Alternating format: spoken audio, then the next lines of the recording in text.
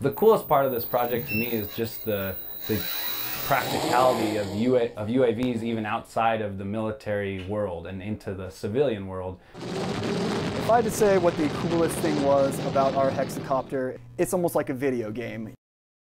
So this is our primary video inspection system. This is going to be used to go and look at the top of power line poles and see what kind of wear and tear they've encountered over the years. And they can take the camera, move it to wherever it needs to look, and inspect what they want to inspect.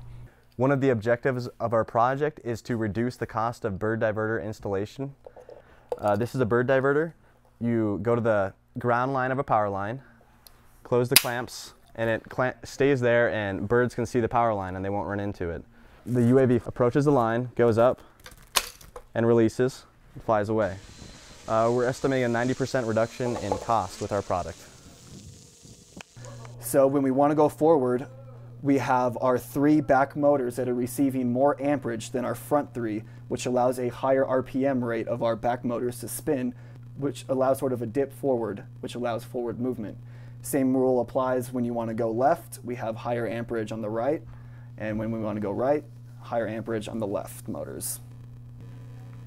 The electronics on the microcopter consists of a GPS module, which receives a signal from the satellites. That signal is then inputted into the Navi control board underneath it. So the online computer takes its GPS coordinates and it tells the microcopter to hold its position at its longitude and latitude that it's reading. When we push it all the way down to 2, that means come home.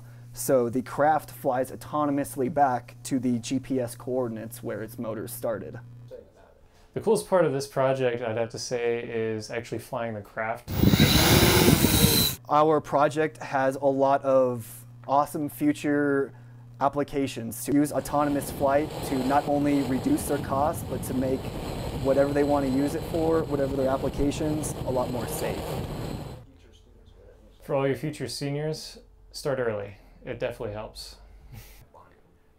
Yeah, I think the fact that we were able to come up with a project that was interesting and cool and appealing was really also what helped to just bring a group of guys together to work on this project that really was interested in a cool project and not just crunching numbers in front of a computer.